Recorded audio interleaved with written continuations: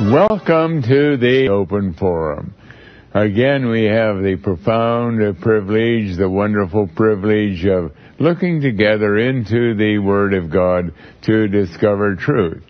And this is a very special evening because it's exactly 7 months from Judgment Day, 7 months from the completion of God's whole salvation plan for the human race, because on that day, May 21 next year, all of the true believers their bodies will be raptured up and they will go to be with Christ to begin reigning with Him in a new heaven and a new earth. And what an awesome day that is, and what an awesome idea. It seems way beyond anything we can imagine. It sounds fairy tale. It sounds like we're just trying to be spectacular. But you know, the world has to come to an end. The Bible indicates that, and it just happens to be that we're living at that time when it is coming to an end. Whether we like it or don't like it, it will happen, because God never makes commitments unless He carries them out. When He told Noah about the exact date when the flood waters would come back there 7,000 years ago, that is when the flood waters did come. And whenever God makes any kind of a plan, He is the eternal God. He knows He is absolutely capable of accomplishing what He commits Himself to, and therefore we know that when we have all the proofs that God has given us concerning May 21, we know that God is telling us that the Bible, that God Himself, who wrote the Bible, is guaranteeing it, that it will happen. But this is your program. We want to hear from you, whatever your subject might be, whatever your question may be. And so shall we take our first call tonight, please? Welcome to Open Forum. Good evening, Brother Camping. Welcome to the Open Forum. Hi, Brother Camping. Yes, could you speak right into your phone? Yes, Brother Camping. I would like to know where you got the year 4990 for the flood, how you came about that, please. Thank you. Well, it was not easy. I worked without any exaggeration. I worked a full 5 years studying, cramming every hour I could make in looking at the Bible and comparing Scripture with Scripture and checking and double checking until finally I arrived at and this was already more than 40 years ago, I arrived at the date of the year of 11,013 BC for creation and 4990 for the flood of Noah's day. And then I spent the next 10 years investigating anything that science had to offer, like carbon dating or potassium argon dating and anything at all. The increase in the sediments in the seafloor, just to see is there anything in the secular record that would show that it cannot be 11,013, and I couldn't find a thing. In fact, all I did find was more proof. And so finally, back about 35 years ago, I wrote a book called Adam When and laid out all that information so that anybody at all could read it and critique it. And there were a few that did critique it, and I would look at what they had to offer to make sure that they had not found something that I had missed, because all I want is truth, and it stood the test. It has been around now for about 40 years, and I have never seen any evidence from any source at all that it was not done correctly. And then a couple of years ago, when we learned that it was exactly 7,000 years later that all the evidence in the Bible show that 7,000 years later the world would come to an end in 2011, and that was indicated in 2 Peter chapter 3 verse 8 as what God had planned. Then I knew that by God's mercy, not because we are so smart or anything at all, but He had carefully guided this whole study so that indeed we know that 4990 has to be the date. If I had come at that time up with a date like 4995 or 4860 or something like that, then I would have known that all of our dating that we going all the way to 2011 is suspect. Maybe there are other errors, but because it all tied together perfectly, I knew that God had guided this, and not because of any wisdom on our part or anybody's part, but God had guided this, and therefore it is absolutely going to happen that in 7 months from today we will have the beginning of Judgment Day. Thank you, Brother Camping. Have a good Thank you for calling and sharing. And shall we take our next call, please? Welcome to Open Forum. Harold, where in the Bible does it say that God told Noah the exact date? Wasn't it around about eventually it's going to happen? Oh, we read, first of all, if we go to Genesis chapter 6, we can, in Genesis, God gave him a time of 120 years. Mankind shall be 100 and, let me look at that verse there. And we read that the Lord said in verse 3 of Genesis 6, my spirit, that is Jehovah said, my spirit shall not always strive with man, for that he also is flesh, yet his days shall be 120 years. And when we search the Bible for any information about that 120 years, we know it had nothing to do with the lifespan, because Noah, for example, continued to live till he was 950 years, and his son Seth was hundreds and hundreds of years old, and so on. So we, or Shem rather, and so we know that has to be focused on the time God gave Noah to prepare the ark. And then finally, we read in Genesis chapter 7 that finally God said, now, in verse 1, come thou and all thy house into the ark, for I've seen for thee have I seen righteous before me in this generation.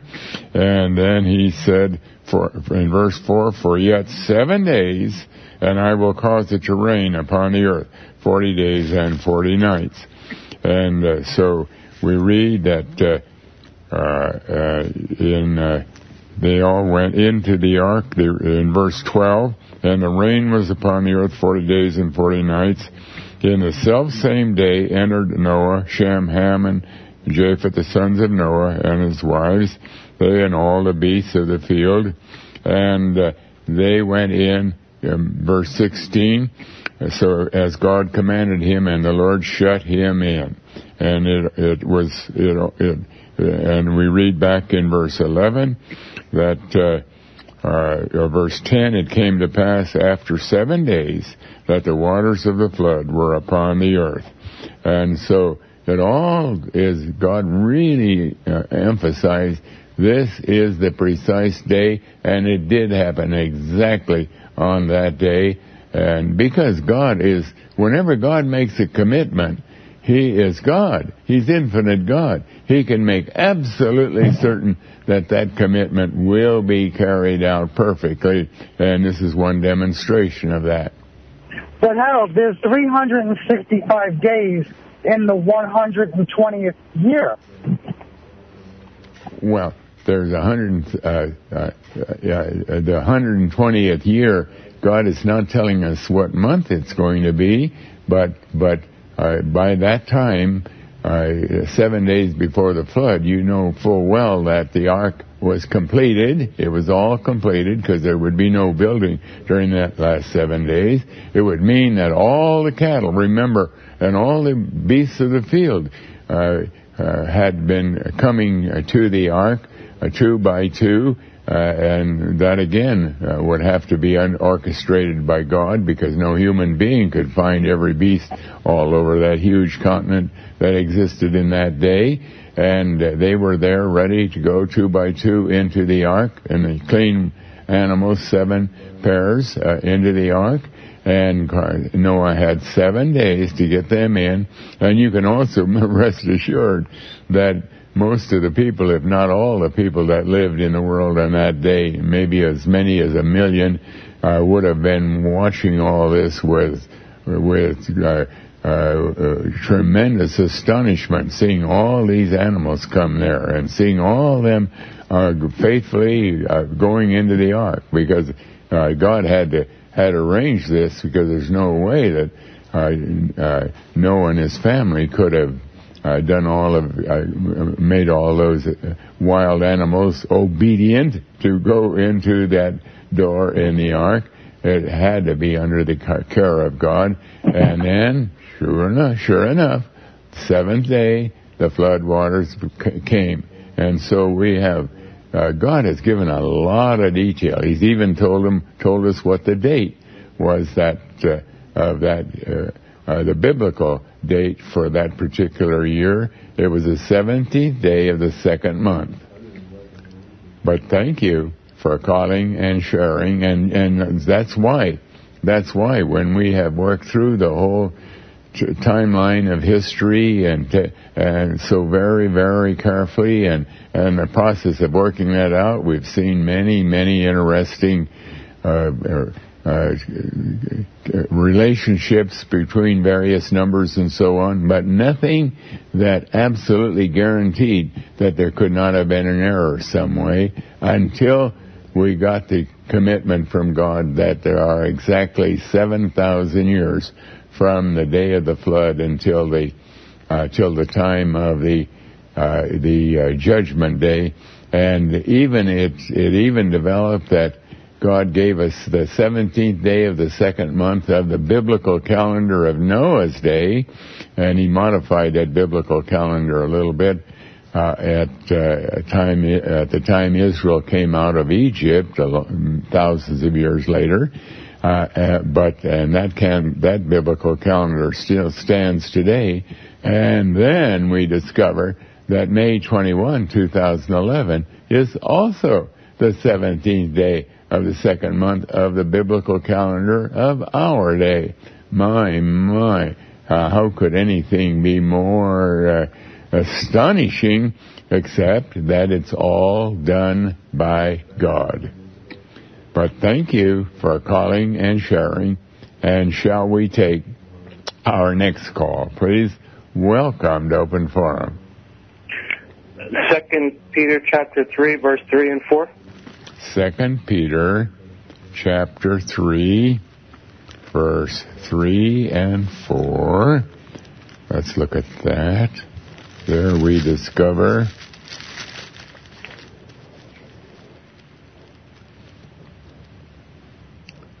knowing this first, that there shall come in the last days scoffers, walking after their own lusts, and saying, where is the promise of his coming?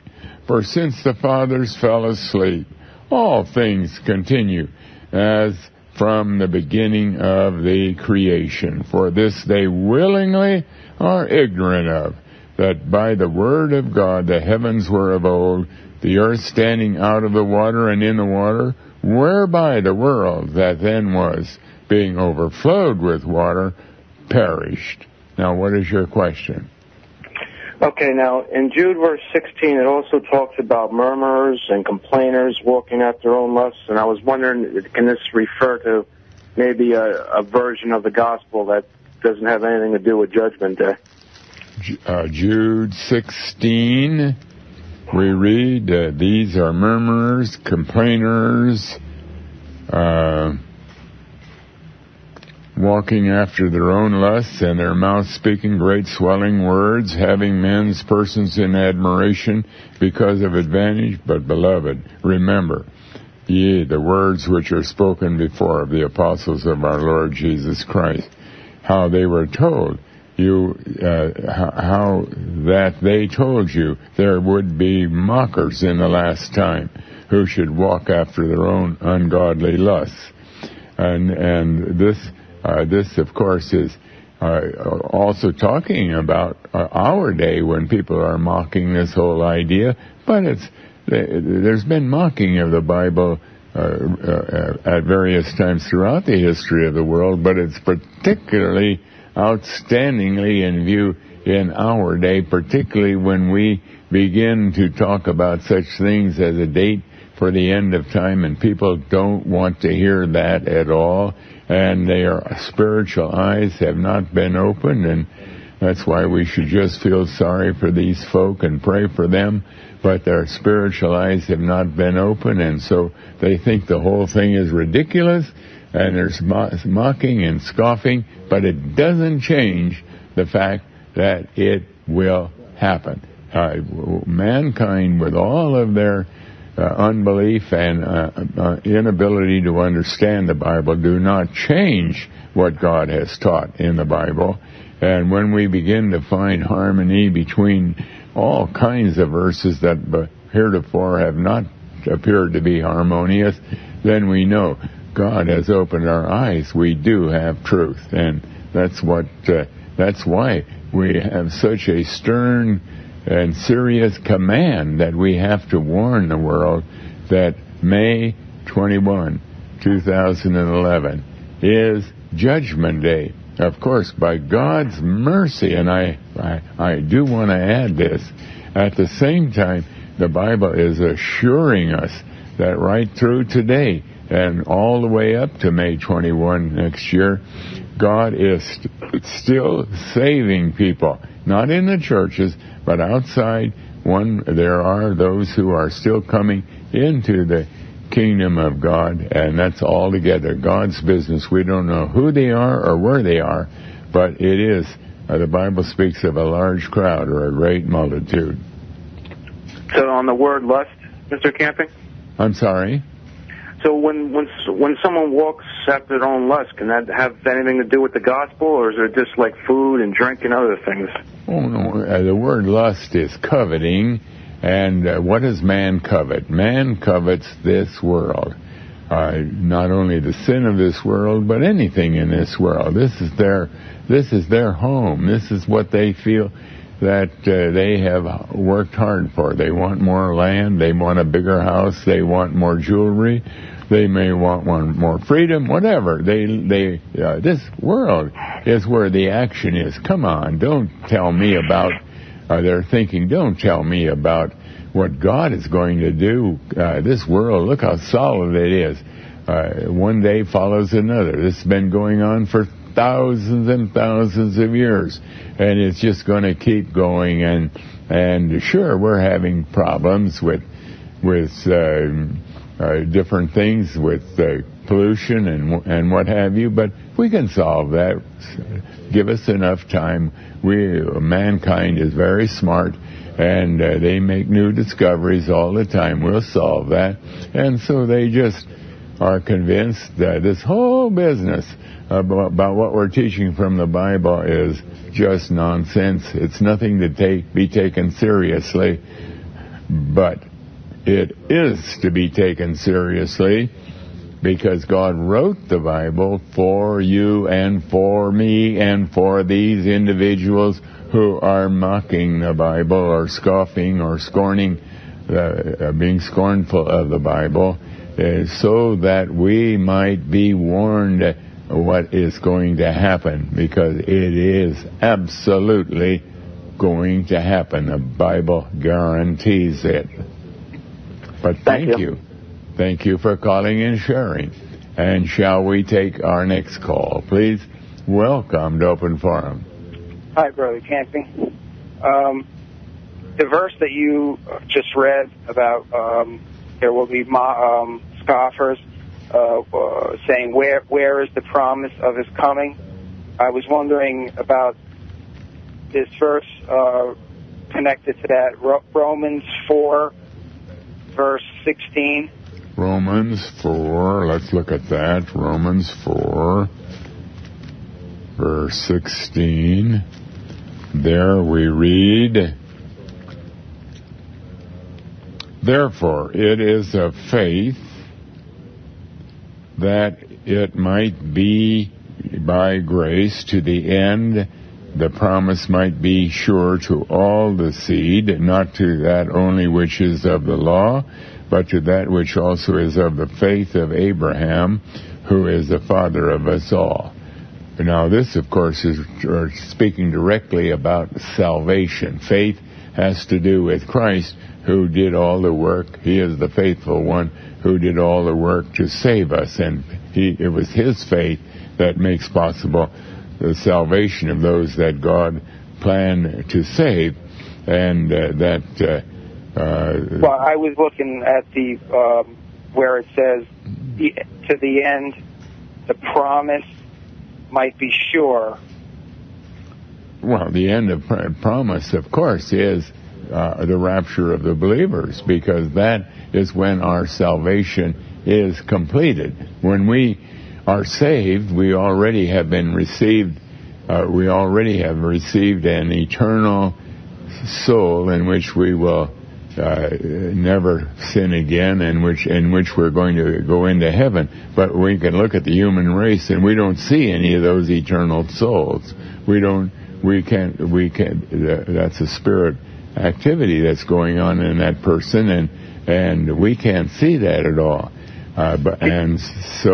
But God is simply saying, yes, okay, but it's going to happen, that the promise will be completed, and God has laid out the plan very, very carefully, exactly the way He's going to do it, and that is that the promise of salvation that is the final completion of salvation, which has to do with the salvation of the bodies of those who He had already made payment for the sins of.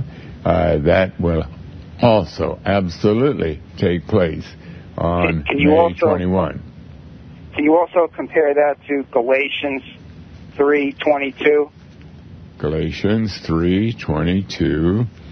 There, Galatians 3:22. Let's turn to that. Galatians 3:22, where we read, but the Scripture hath concluded all under sin, that the promise by faith of Jesus Christ might be given to them that believe. And the only ones that believe are the ones that God gives that faith to, because we will not, our own faith is a good work, and our good works cannot have anything to do with helping us to get saved. Only if anyone believes, it is because God has given him salvation. That is, if he believes unto salvation. Thank you. Thank you for calling and sharing. And shall we take our next call, please? Welcome to Open Forum. Yeah, hello, Mr. Camping. How are you tonight? Very well, thank you. You know what? Let me just turn my radio down here. Okay. Yeah, Mr. Camping, I've learned a lot from you over the past several years, and I really appreciate your knowledge and your love of the Bible. I'm sorry. Would you be kind enough to repeat your question and speak right into your phone so we'll be able to hear it? Yeah, hi, Mr. Camping. Can you hear me okay now? Let's try it. Okay, I've learned a lot from you over the past several years, and I really do appreciate your love and your knowledge of the Bible. And I'd like to offer a few verses for you to read to show the sinfulness of mankind and also the great mercy and the hope that he has given us. Could you please read 1 Corinthians 6, verses... You have a question about 1 Corinthians chapter 6, verse 8 and 9? 9 to 11. 1 Corinthians 6, verse 9 to 11. We'll read these, and then you can ask your question. Well, 1 Corinthians 6, verse 9 to 11. Know ye not that the unrighteous shall not inherit the kingdom of God? Is that the passage? Shall not inherit the kingdom of God. Be not deceived. Neither fornicators, nor idolaters, nor adulterers, nor effeminate, nor abusers of themselves with mankind, nor thieves, nor covetous, nor drunkards, nor revilers, nor extortioners shall inherit the kingdom of God. And such were some of you. But ye are washed, but ye are sanctified, but ye are justified in the name of the Lord Jesus and by the Spirit of our God. Now, what is your question about this? In other words, here God is saying it very plainly that God has done all the work to save us, and He came for sinners. Christ came for sinners, not good people, but sinners. But if He has saved them, it means that every one of those sins was laid upon Him before the foundation of the world. Now, did you have a question now? And we're going to go to our next caller. And thank you for calling and sharing. And shall we take our next call? Good evening, Mr. Camping. Yes. God bless you tonight. Yes, go ahead with your question.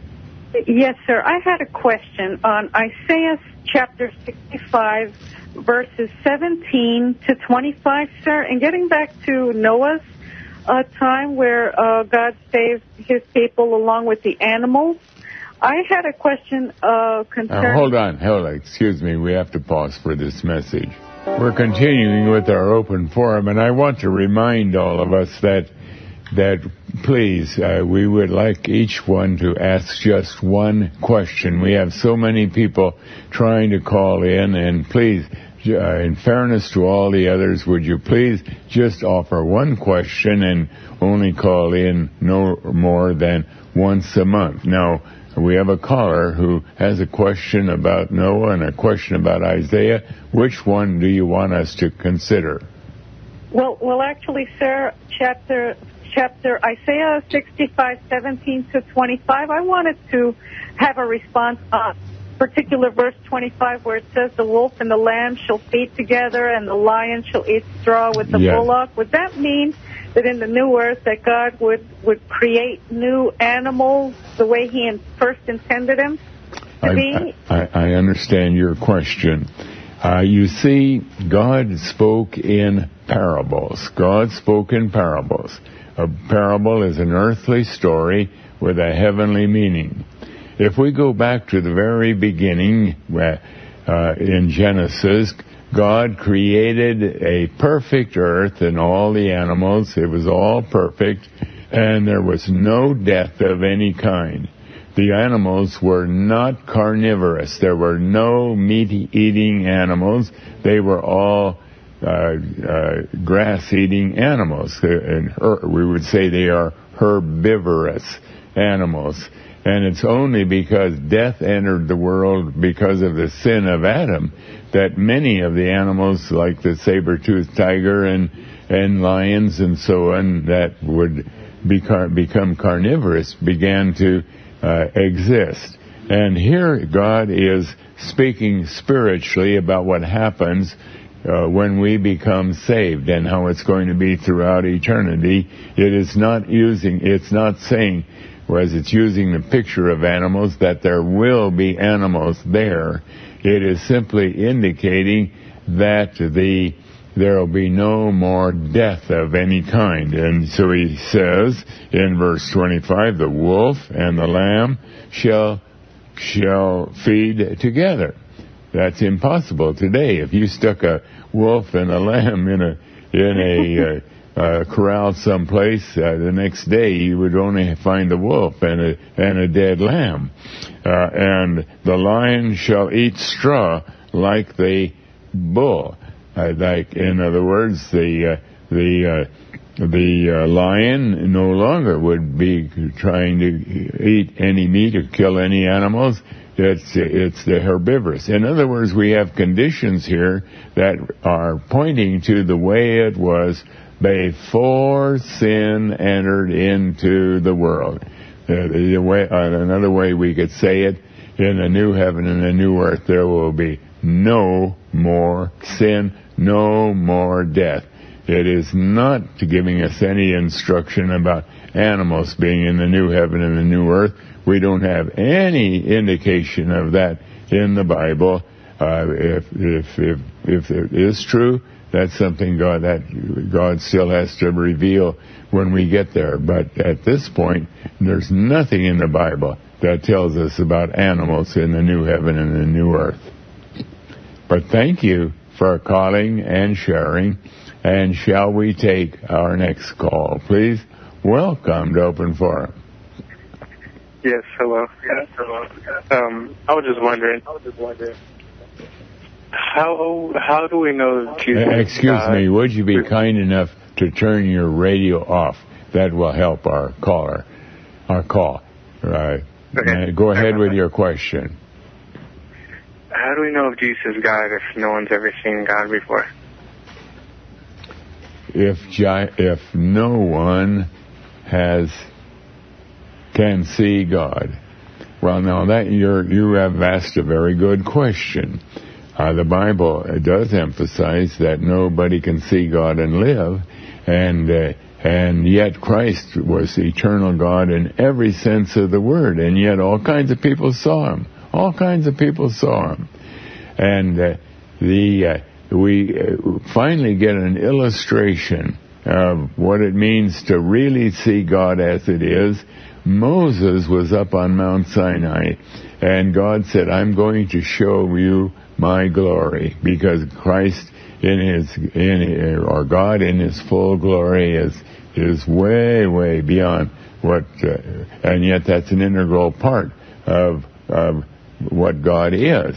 And so he hid Noah in a cave, in a cleft of the rock. The Bible uses that language. And then God passed by in his glory. And all that Noah saw was just the edge, just the backside of his glory, not in any sense the full glory of God. And it affected Moses to such a high degree that the reflected glory on Moses' face, did I say no? I meant Moses' face, as he came down Mount Sinai, was so brilliant that he had to cover it with a veil because the Israelites could not look at him. And that was only because he was just present and seeing just the edge of God's glory. So when Christ came, and God appeared at various times to people, but when he never did show himself in his full glory, because had he done that, the person would have been destroyed by the enormous glory of God. But thank you. But that did not mean for a second that Christ was not eternal God in every sense of the word, but God presented himself as with a human nature which he had been given, and did not present himself in his full glory, even though he was eternal God in every sense of the word. But thank you for calling and sharing. And shall we take our next call, please? Welcome to Open Forum. Hello, Brother Camping. Yes. It says, Deuteronomy chapter 21, verse 15, if a man have two wives, one beloved and another hated, and they have borne him children, both the beloved and the hated, and if the firstborn son be hers that was hated, then why do you say that a man can only take on one wife? Well, because when Deuteronomy 21 verse 15 was written, the Bible was not yet complete. And sometimes God made statements earlier in the Bible that later on he modified or gave additional information concerning that changed the meaning of that particular verse, because the Bible is a whole Bible, and everything has to be coordinated or has to be searched out in the light of everything else. And when, for example, in Matthew 19, where Christ is speaking that what God has joined together shall not be put asunder, or when he spoke in 1 Corinthians chapter 7, verse 39, where he said the wife is bound to her husband as long as he liveth, and other passages, we begin to see that by the time we come to the end of the Bible, it was very clear that God's teaching was one man, one wife. The two became flesh. And it does not, while earlier on it was not as clear, there were some statements, but they weren't always that clear. But by the time we have the whole Bible, and that's what we've had for 2,000 years about, we know that it's one man, one wife, and that's why that is normally what has been practiced throughout the history of the world, with, of course, plenty of exceptions because of man's lust. Okay, then where did he change it? Where did he change? Well, for example, Jesus is eternal God, and when he spoke in Matthew 19, for example, he is laying down the law. The whole Bible is the law of God. And he's saying, for example, for this reason shall a man leave father and mother, and shall cleave to his wife, and they two shall be one flesh. He does not speak about they three or they, however, whatever number. It is a man and a wife, and they two shall be one flesh. And so it's very clear that was God's intention, and that goes, and in fact he ties it all the way back to the beginning. He says in verse 4 of Matthew 19, have ye not read that he which made them at the beginning made them male and female, and said, for this cause shall a man leave father and mother, and so on. In other words, God is now making a special point. Look all the way it began. Adam did not have 2 wives or 3 wives. God gave him one wife, Eve. That was it. That set the line. Then, because of God had not reinforced that any longer, mankind began to rebel against that, and some began to have more than one wife, and God did not really pay much, a whole lot of attention to that until we get to a passage like Matthew 19, where God becomes very specific. So we, in our day, and during the last 2,000 years, have absolutely no basis of any kind for more than one wife, for one husband. But thank you for calling and sharing. And shall we take our next call, please? Welcome to Open Forum. Yes, hello, thank you. I was just wondering, where does the name Jehovah, where does that originate from, and the spelling of it?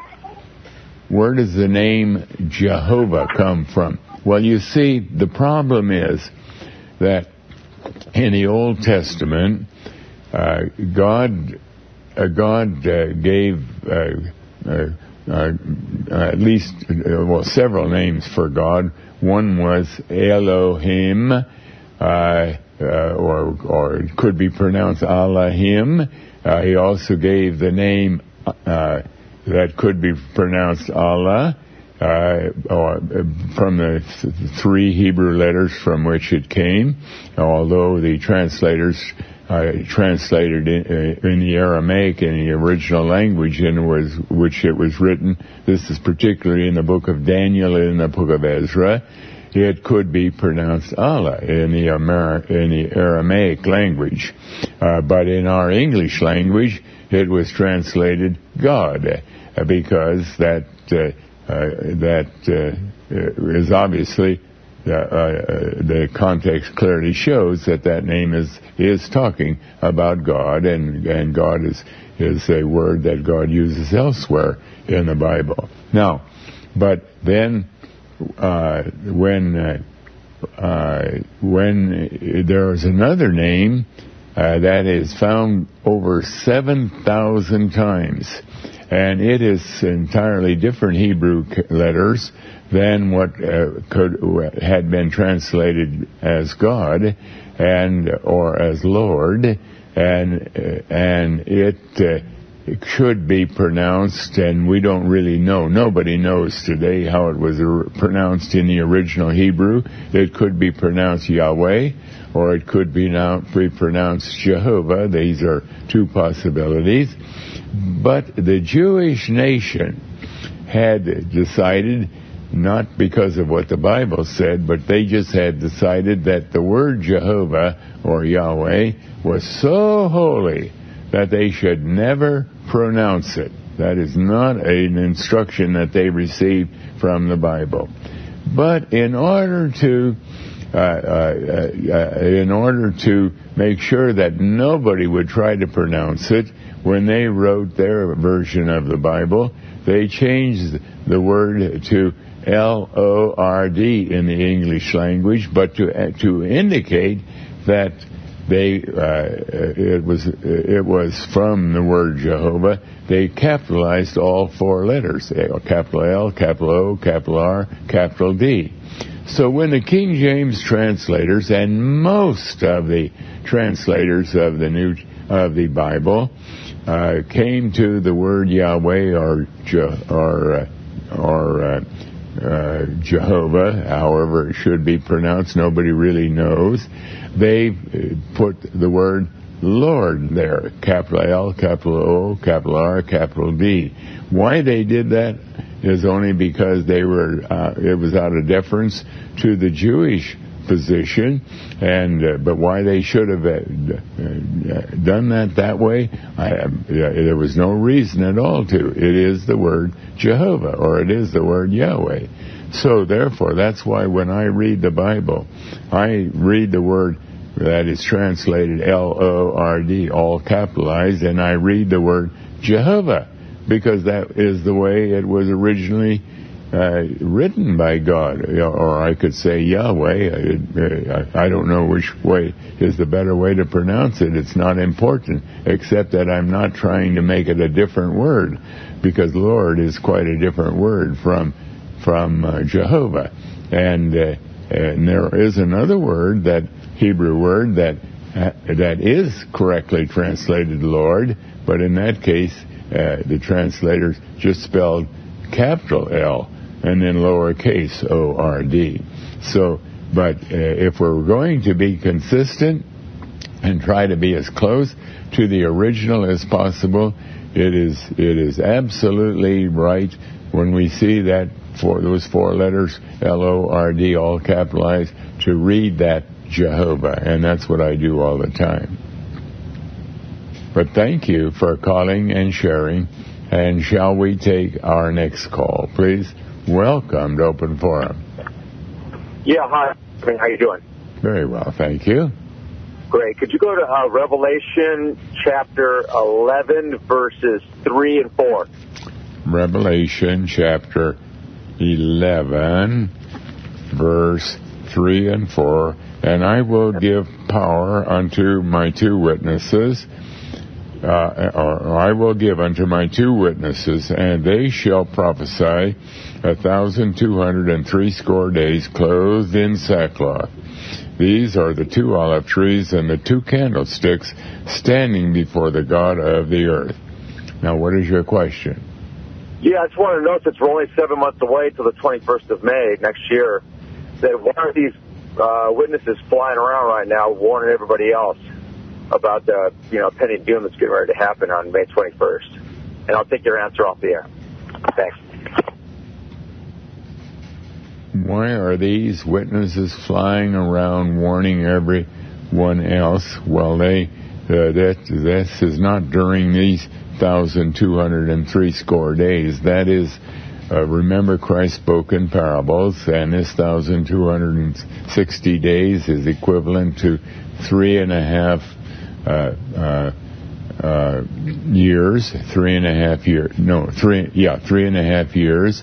And that 3.5 is the whole New Testament era that in actuality was the whole church age rather.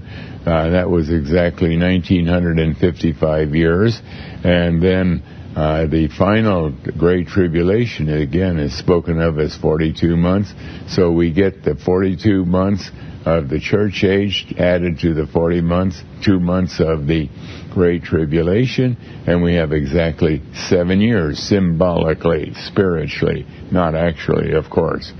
And so when we are, as our caller said, flying around, that is, we are trying to tell the whole world we're living during not this 1,260 days, we're actually living during the period that is spoken of in verse 2, when the holy city they tread down 42 months. That 3.5 years is typifying the present 23 years or 8,400 days that make up the time of the Great Tribulation.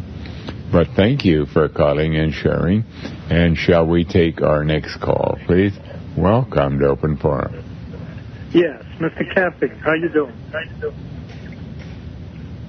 Mr. Camping? Very well, thank you. What is your question? All right, my question is, in Luke 3 and in Matthew 1, why isn't Abel's name mentioned? Why isn't Abel mentioned? Correct. Not mentioned in that list, and I know because it's a kingly line. Because this is giving the genealogical line of Christ in Luke, and in the genealogical line of Joseph, his stepfather, in Matthew, both beginning. In Matthew chapter 1, it begins with Abraham, I believe, in Matthew chapter 1. Let me see if I remember that accurately. In Matthew 1, it starts out, the genealogical line starts out with Abraham. Abraham begat Isaac, and so on. That goes the genealogical line from Abraham to Joseph, the stepfather of Jesus. On the other hand, Luke's gospel, in Luke 3, it starts out with God and goes through Adam, and then through the next calendar patriarch. And let me see, let's look at that a minute. In Luke chapter 3,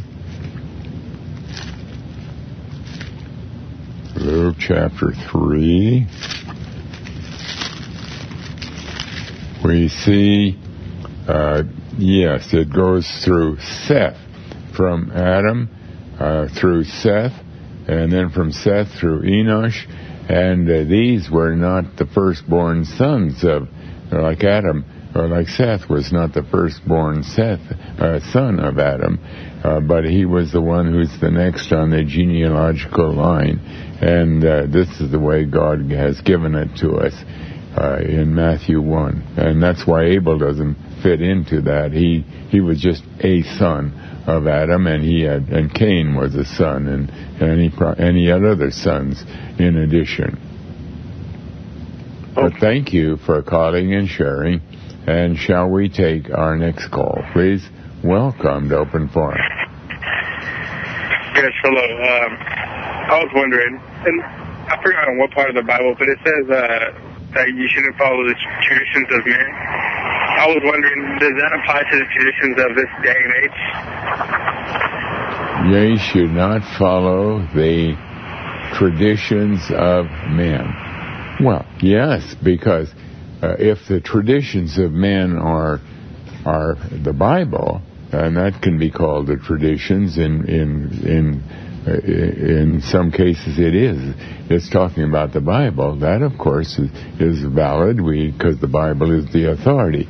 But wherever the Bible has been, whether in the nation of Israel from the very time that the Bible began to be written on Mount Sinai, that's really the time when the written copy of the Bible began to develop, or whether it had to do with the New Testament, any part of it, whenever it was written, theologians would examine what had been written, and then they would put their thinking as to how to understand this or that, rather than carefully examining it all together in the light of the Bible itself.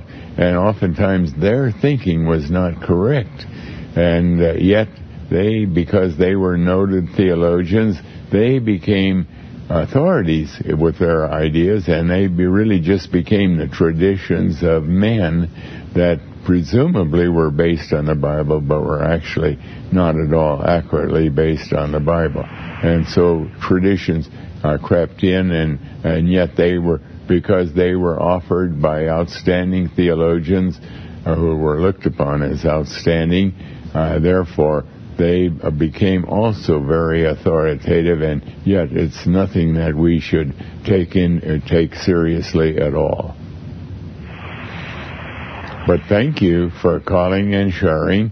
And shall we take our next call, please? Welcome to Open Forum. Hi, Mr. Camping. Yes.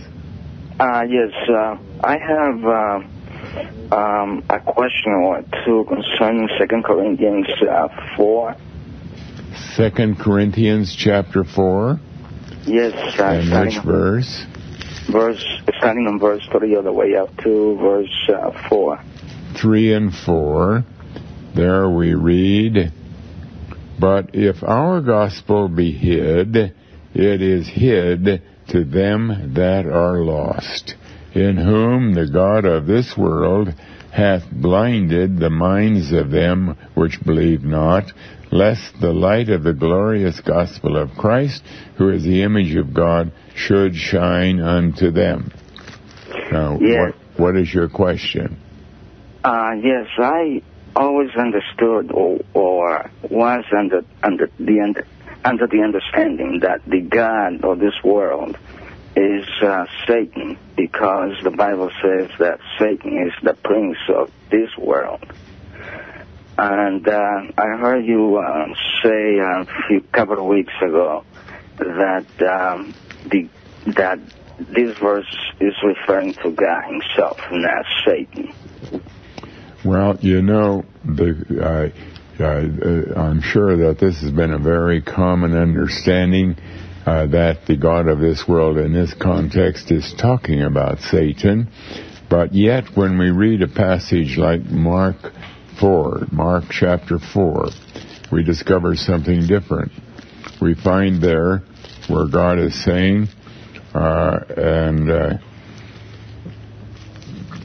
we read there, "And he said unto them," in verse 11, as the disciples are asking for an understanding about the parables that Christ was using as a teaching tool, and in verse 10 it says, "And when he was alone," that is, alone with his disciples, "they that were about him with the 12 asked of him the parable." He had just told them the parable of the sower that went out to sow.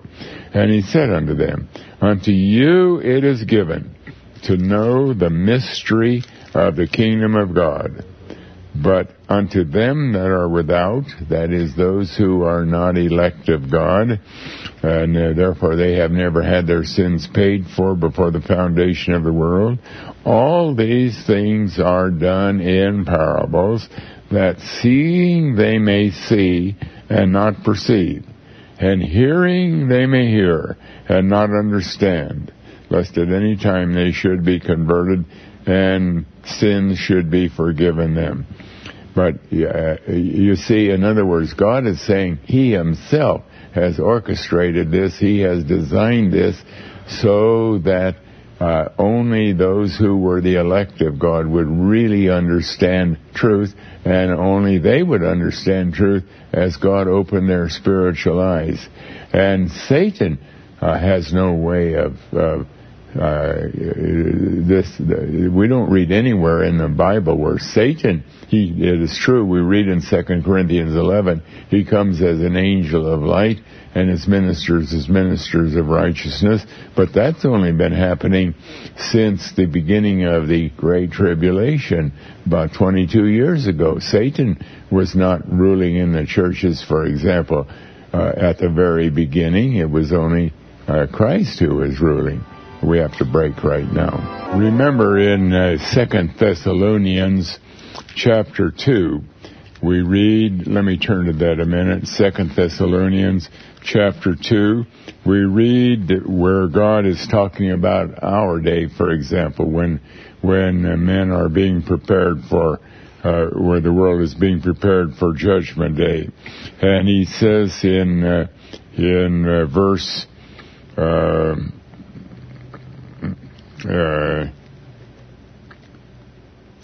verse 11, and for this cause God shall send them strong delusions, that they shall believe a lie. That's not Satan. The God of that God Himself shall send them strong delusions. That is, they will think they have the truth, and they're not even close to the truth. It's the opposite of what He does for the true believers when He opens our spiritual eyes. And so the God of this world is Christ. Satan is called the prince of this world. He's not called the God of this world, I don't think, any other place. But shall we take our next call, please? Welcome to Open Forum. Welcome to Open Forum. Yes. I wanted you to look at Joel 2:31 and Joel 3:35. Let's look at that. Joel 2:31. Joel.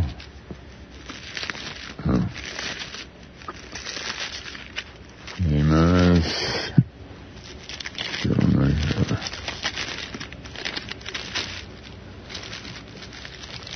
Joel 2:31. The sun shall be turned into darkness, the moon into blood, before the great and terrible day of Jehovah come.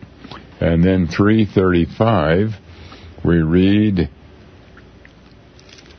no, there is no 3:35. Joel 3, what other verse?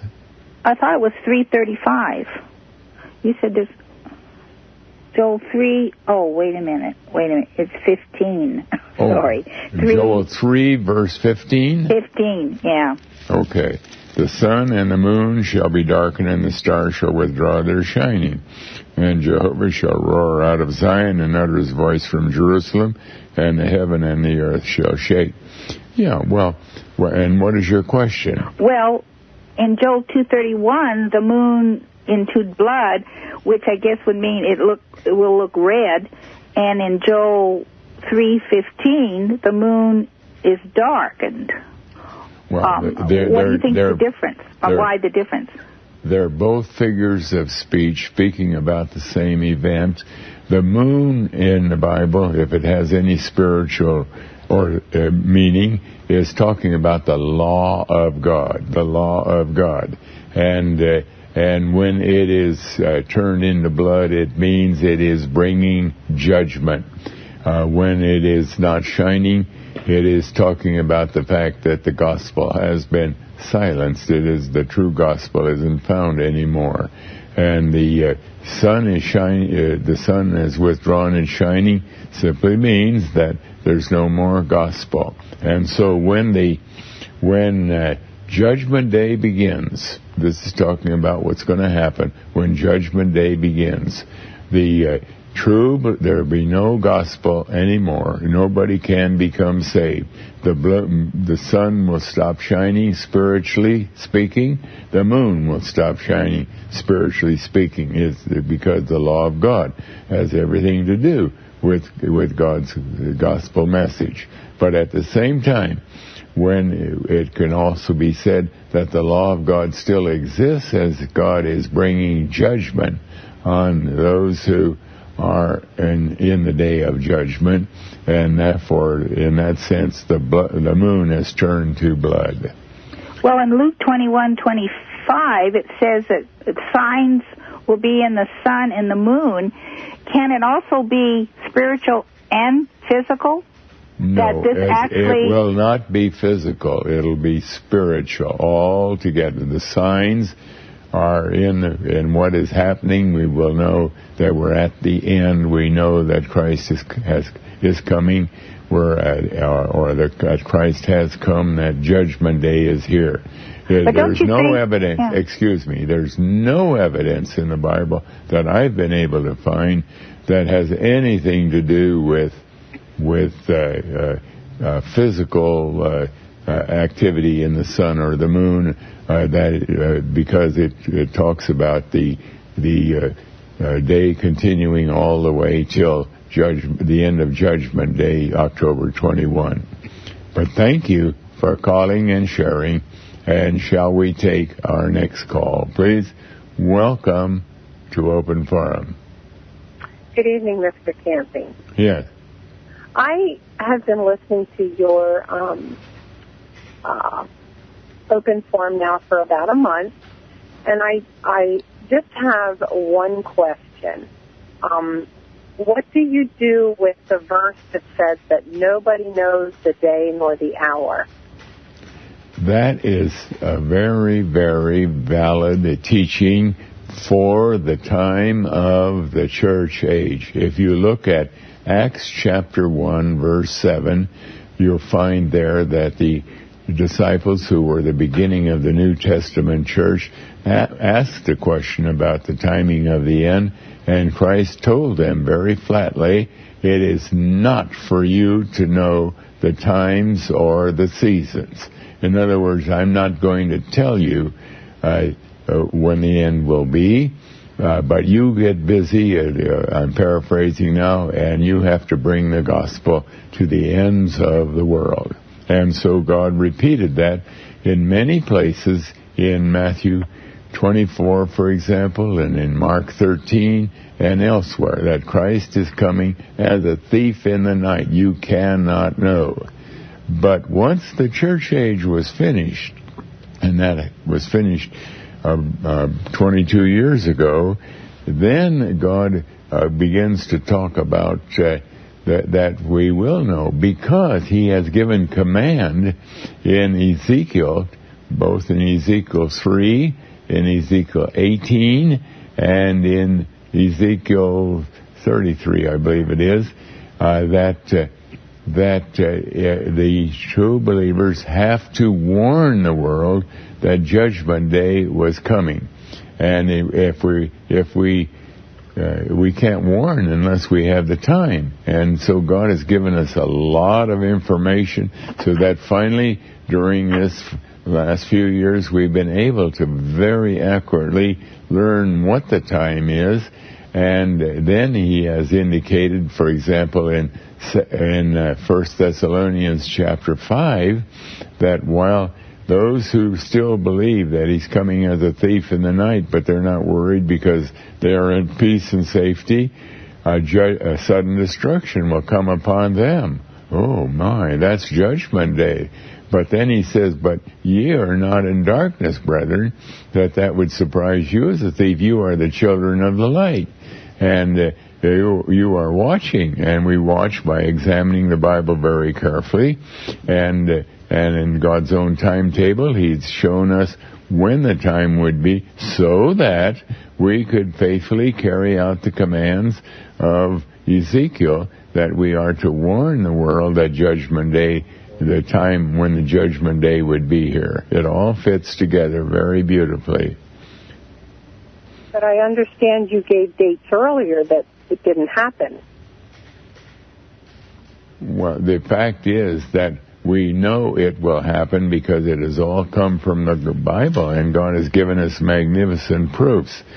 For example, God has clearly demonstrated there are 7,000 years from the time of the flood until the time of the judgment day, and that's exactly the way it has worked out as we've walked through the Bible, as God guided us in understanding how to all of this. So we know that it's absolutely going to happen. And if people keep calling me trying to say, well, what if it doesn't happen? What they're really asking me is, we're trying to tempt you into not trusting the Bible. Well, I do trust the Bible implicitly. The Bible guarantees it will happen, and so I don't pay any attention to those kind of calls because it is going to happen.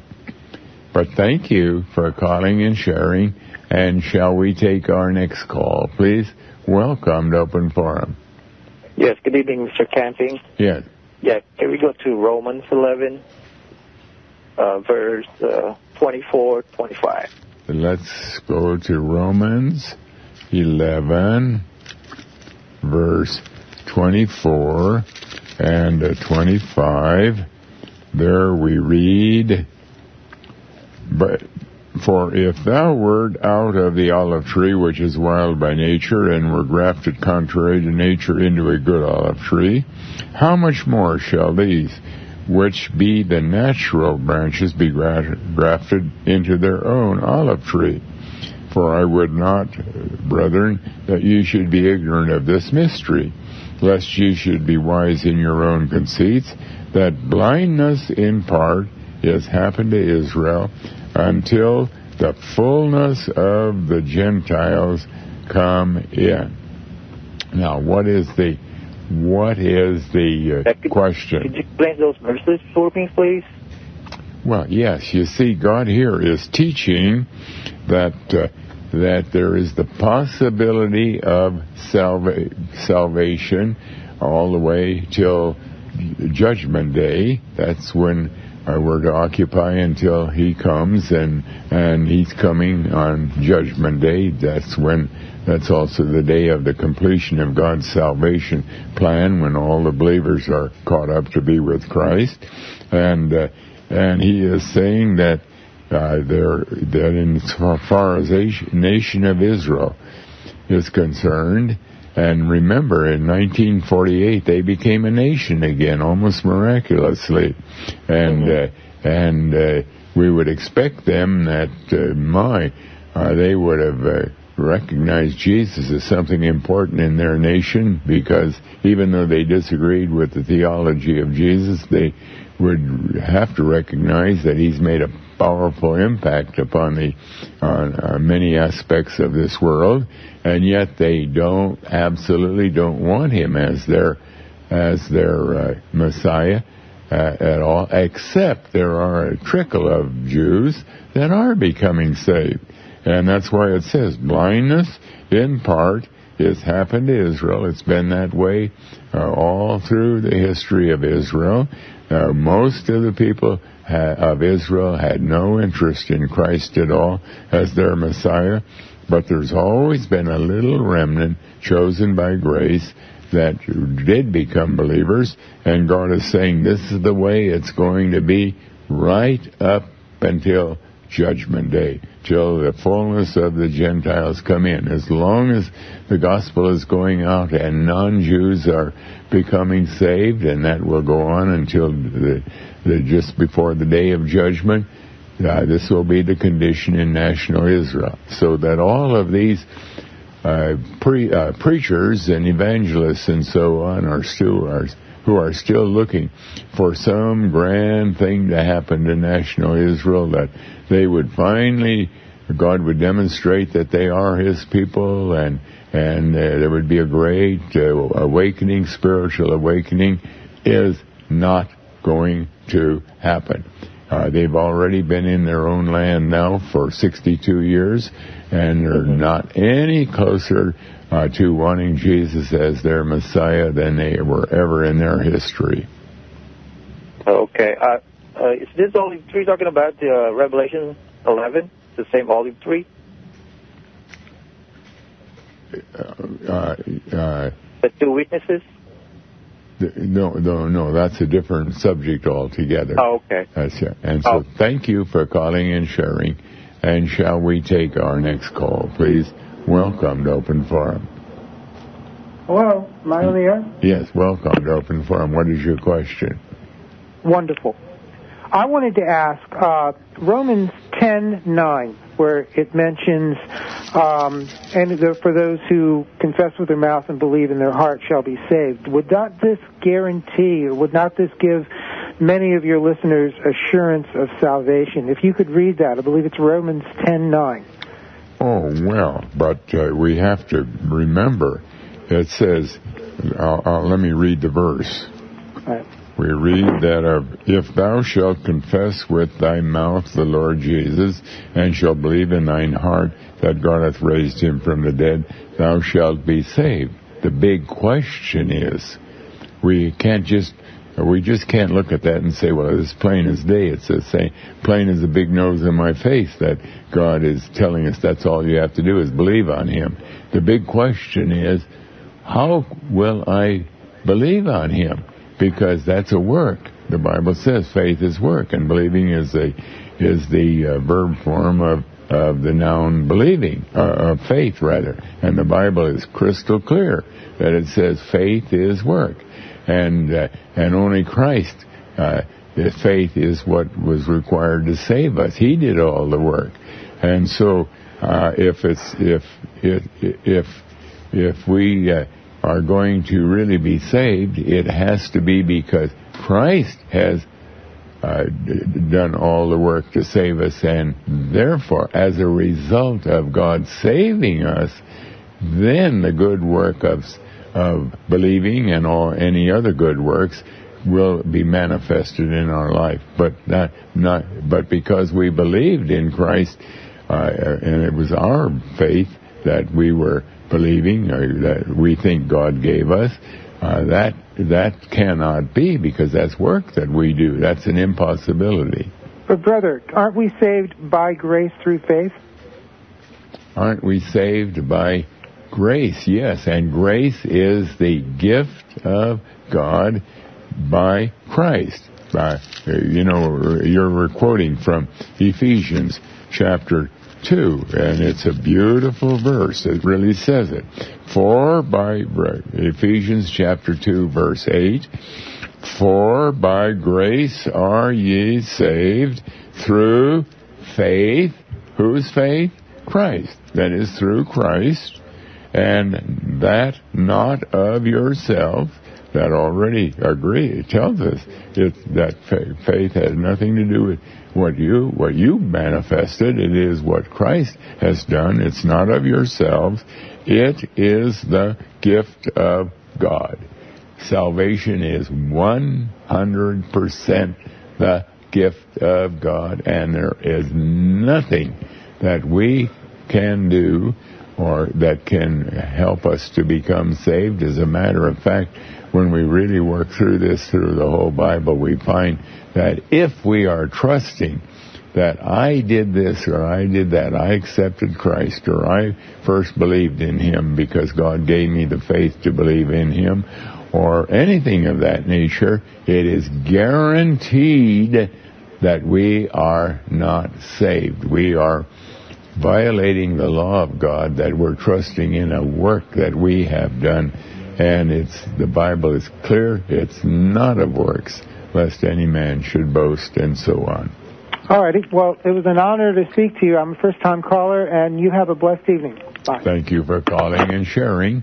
And shall we take our next call, please? Welcome to Open Forum. Hi, Mr. Camping. How are you? Very well, thank you. I have a question for you, sir.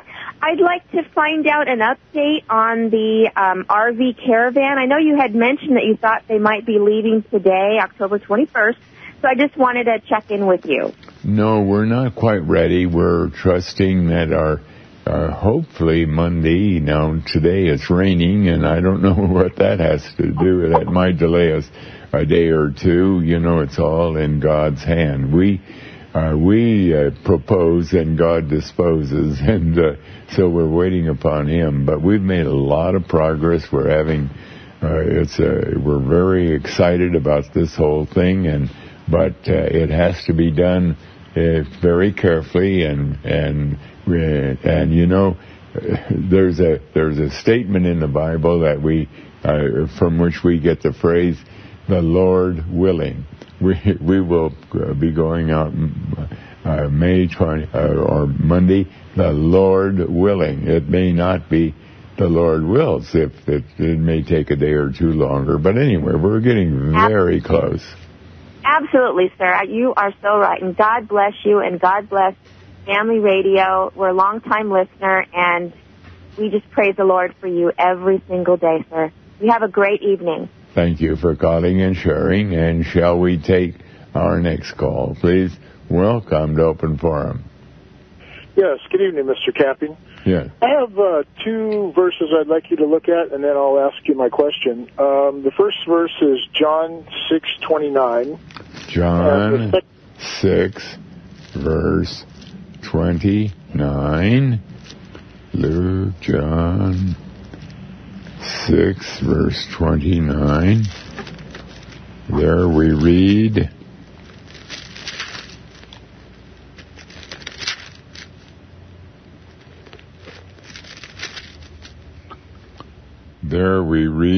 Jesus answered and said unto them, This is the work of God, that ye believe on Him whom He hath sent. Now, what is your other verse? And the other verse is Ephesians chapter 1, verse 19. Ephesians chapter 1, verse 19.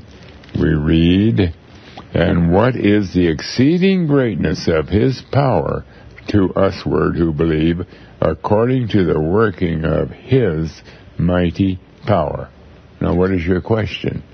Now, my question is, we know that we're saved through the faith of Christ, and that back in 1988, I believe it was 1988, the book of Daniel, the little book, was unsealed, and I believe that that's when this verse really, the truth of this verse really became made known. I'm correct about that, am I not? Yes, you are correct about that. It identifies with the last chapter of 2 Chronicles, where it talks about the day of the Great Tribulation, the time of the Great Tribulation. There will be the joy of the glory of the seventh-day Sabbath. Let me see. Let me turn to that and see how that language goes. I haven't looked at that for a while. In 2 Chronicles, chapter 36 or so, we read where it says, 2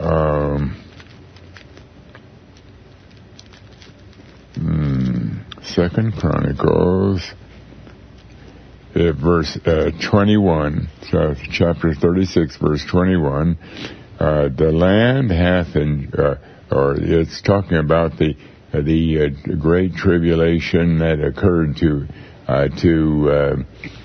Judah. That was a type or picture, a portrait of the great tribulation of our day, the 23-year period that we are presently getting right near the end. It's exactly 8,400 days. And it says that during that period, the land had enjoyed her Sabbaths.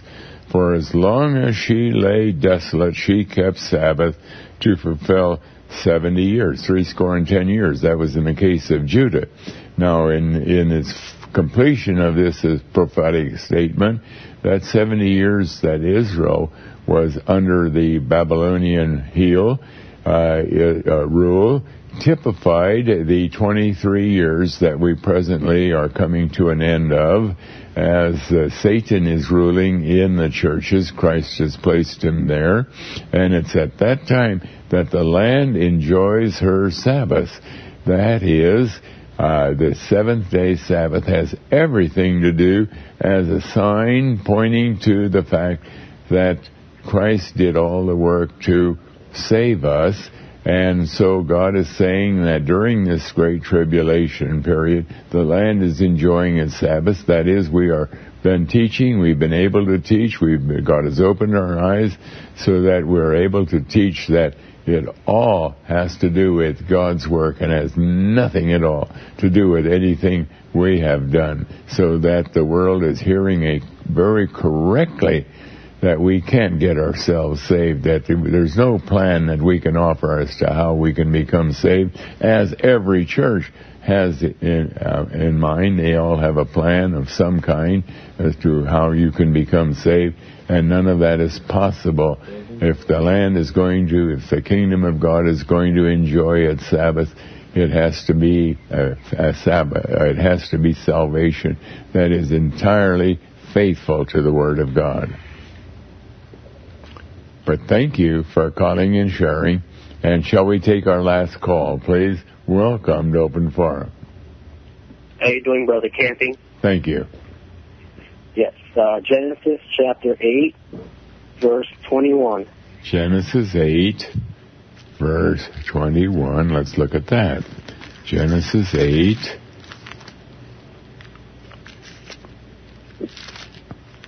Genesis 8, verse 21. We read, "And Jehovah smelled a sweet savor. And Jehovah said in his heart, I will not again curse the ground any more for man's sake, for the imagination of man's heart is evil from his youth. Neither will I again smite any more everything living as I have done." Now, what is your question? Yes, what is that verse explaining, basically? Yeah, well, we have to remember that everything in the Bible is conditioned by everything else in the Bible. That's why we are to always compare Scripture with Scripture. If we only had this verse, we'd have to say, well, then God will never destroy this world again. And all that we're understanding about Judgment Day coming is that we've made a grand mistake of some kind. But God has more to say. If we go to Genesis chapter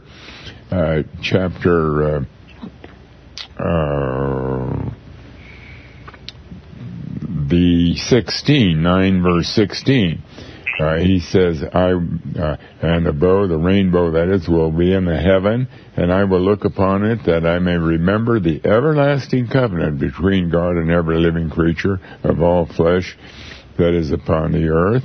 And then he says in verse 15, and I will remember my covenant, which is between me and you and every living creature of all flesh, and the water shall no more become a flood to destroy all flesh. In other words, God defines what he said in the earlier verse in Genesis. But we have to say good night.